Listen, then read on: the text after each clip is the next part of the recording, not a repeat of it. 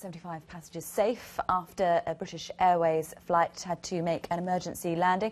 That Airbus A319, apparently things started to go wrong, or certainly passengers became aware that things weren't quite right about 10 minutes into their journey, having taken off from Heathrow bound for Oslo. And you can see there the engine covers have come off, and Julian was speaking to one of the people travelling on that plane a little earlier, who said you heard a pop and on either side of the plane, and they were aware obviously that something had gone wrong with the engines, and there you can see them exposed.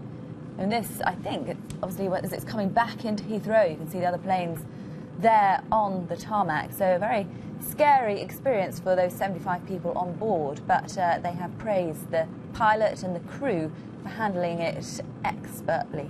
As we continue with those pictures, we've had a statement from British Airways.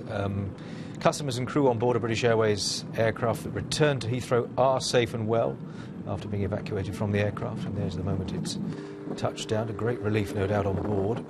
British Airways going on to say, as we watch footage of those who were on board moving away from the aircraft landed safely, cabin crew evacuated, as we can see, with emergency slides being used, airline colleagues now caring for customers in the airport terminal. And as Sophie was saying, we heard from one of those in the last little while. And the airline has now begun a full investigation into the incident and is working with the Air Accident Investigation Bureau to establish exactly what caused those events in mid-air.